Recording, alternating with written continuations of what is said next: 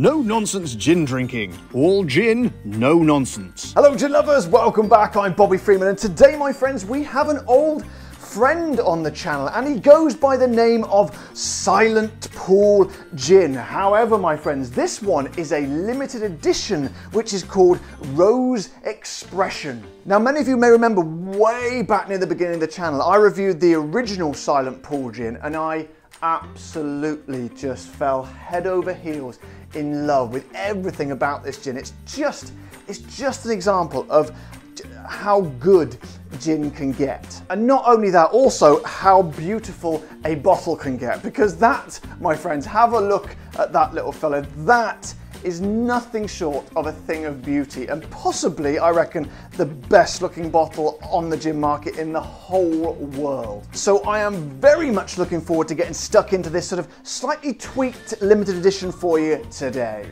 Now, for some reason, in the last few videos, I've developed a strange habit of smacking my head really hard against this here shelf when I try the gin. I don't know why. I've been in the studio for a while now. I've never done it before. And some people have suggested that maybe I should remove the shelf and sort of take myself out of harm's way. And that does seem like the logical thing to do. However, I like to live life on the edge on this channel. So to give the show an air of trepidation, I'm going to leave it exactly where it is. And if I bang my head, then so be it, my friends. Because that is an example of the kind of risks I take for you guys. You're welcome. Right, I think that's all the admin done. I've got no patrons to mention today. So my friends, let us crack on with it. So then, my friends, let's get the old top off. Oh, hang on a minute. No, I haven't read about it on the website, have I? God, it was all going so well, wasn't it? Now, that's an example of where most YouTube channels would cut a mistake like that out and not put it in the video. Not here on my channel, my friends. It all stays in.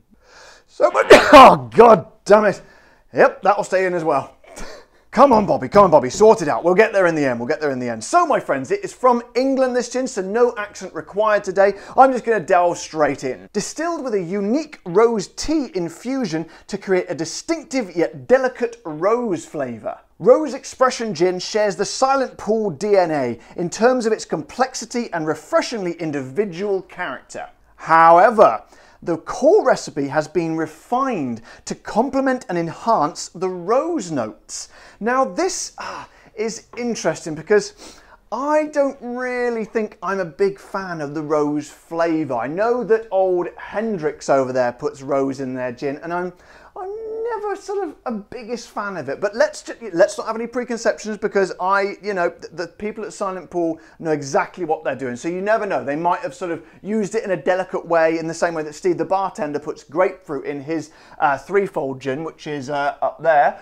I don't reckon to write grapefruit, but he used it in such a way, just to give an essence of it, and it actually worked. So who knows, they might have done some sort of witchcraft and wizardry like that. Some of the original botanicals, such as pear, bergamot, cubeb, and cardamom, have been increased, while lemon becomes the leading citrus. Now then, this is an interesting one, because it does have a cork. However, it is a glass cork, which not many gins have. Have I got any others with a glass cork at the moment? I don't think I have. This was certainly the first one I encountered. So I don't know whether to do the cork test or not because I don't think a glass cork makes a sound. Let's do a tentative cork test just in case.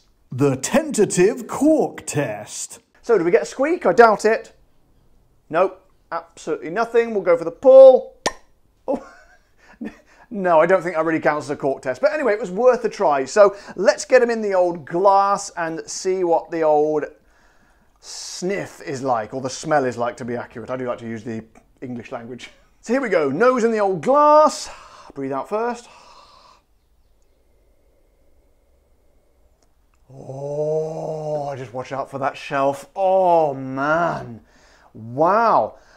It's been a while since I've tried the original Silent Pool, to be honest, but I tell thee what, that, my friends, smells bloody delicious. It's extremely fruity. Is it rosy? Is there a bit of I'm getting more kind of bags of, they mentioned pear in there and bergamot. I'm getting sort of a fruity essence, which I'm guessing is probably the pear, which is, to be honest, I didn't know they put that in the original one. But the main thing which I love about Silent Pool is because they put honey in there. Now I can't really smell any of the honey, but I think that usually comes out in the taste, which leads me neatly on to, well, the tasting. So let's get a bit of the old tonic in there, shall we? And see how we go. So, tonic in. Silent Pool Rose Expression with the pink copper ribbon. I say cheers.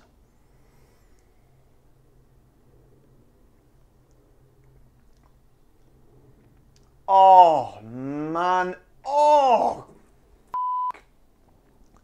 Wow. Wow, wow, and wow again. There's very few other words I can use to describe that. Oh, God, the flavours in there. Hang on, let me another go. Yeah, okay. Oh, yes, there it is. And relax, calm down, Bobby. Let me try and condense those noises into sort of audible words. It's basically, you can tell you've got that original core recipe in there because you've got this beautiful sort of swirling sort of ball-like storm of lemony sort of citrus flavors, but there's like sort of a core sort of sweet sort of honey essence, which is kind of condensed at the bottom and gives a base to them all. And if you can find a more pretentious way of describing that, I will give you some cash, because I don't think that it's possible. But honestly, it's something, you know, I like to sort of just say what's in my mind, sort of paint a few pictures in the air here. And sometimes I may go a little bit pretentious like this, like an interpretive dance teacher, and sort of wave my arms around as I discuss the flavors, because I believe it helps me to do so. But seriously though, it's an absolute, you can tell, I always say, you can tell when someone has poured love and passion and a lot of time and thought into the gin, and you can kind of feel every single drop of it in there. It's truly spectacular how they've balanced these sort of flavours together, and you can kind of discern them all. You get that sort of fruitiness from the pear, but coupled with the working just perfectly balanced with the citrusy notes. I'd say the citrus is kind of 2 notches above the sort of the fruity notes, but what really does it for me is that beautiful sweetness of the honey. Now have I got it here still? The apiary gin. I think I took it back in the house. Don't think it's here. I did I reviewed a gin that was made with really heavy honey recipe called the apiary gin from a very small distiller here in England, and that was massive on the honey. Now, Silent Pool go very subtle on the honey. It is in there, and I know a lot of people don't like stuff that's too sweet, but they've used this the honey in a way that it just gives you a beautiful essence without overpowering it. So the big question is there this rose flavour in there? Let me have one more go. Yes, there is an element of rose in there, but again, thank goodness, and I kind of had confidence in them anyway, it's used in a very, very delicate sort of way. It's almost sort of like a fleeting shadow of rose in there. It's like they've just sort of gently sort of wafted a bit of rose dust, but then just caught a tiny bit of it. It's just collected a kind of a hint, or kind of a sort of a distant memory of it. And to me, it creates a kind of an adventure. There's so many things going on at so many levels, and it makes it a genuinely fascinating gin to drink. Oh my God. Oh man alive. I had every confidence in Silent Pool, to be honest, but I was a little bit nervous about the element of the rose. And I suppose the big question is, do I prefer it to the original? I think if I was pushed, it's an excellent gin, but I think if I was pushed, I would say I still personally prefer the original. But that's not to say that this one is not a great gin. And if you love that rose sort of flavour, then my friends, you are going to love it. However, my friends, are you going to love the price? Well, that depends, to be honest, because this one will cost you, in fact, like at Silent Pool, they all cost £37, which equates to about $47 or 40 euros. And personally, as I said, for the smaller distilleries, the more sort of cliquey ones that are just sort of starting off, I don't mind raising my bar a little bit. So anywhere between 30 and 40 is absolutely fine.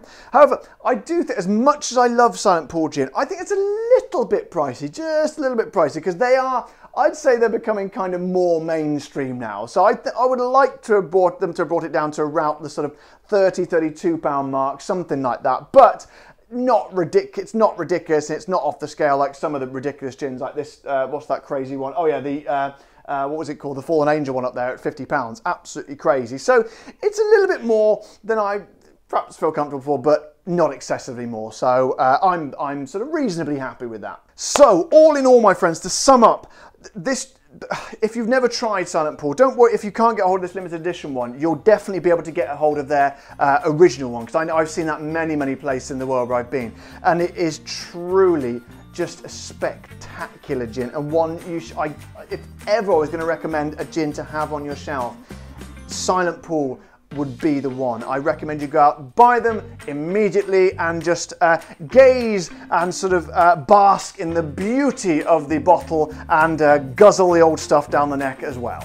So my friends, I hope you've enjoyed this video today. If you have, as always, don't forget to subscribe to my show, press the little like button on the video and the bell icon so you get a little notification when I bring my new videos out. And if you want to support the show, head over to my Patreon page, or just click the little join button below this video. But until next time, guys, take care, stay safe. Thank you to all my patrons and supporters, and keep drinking the gin. Oh.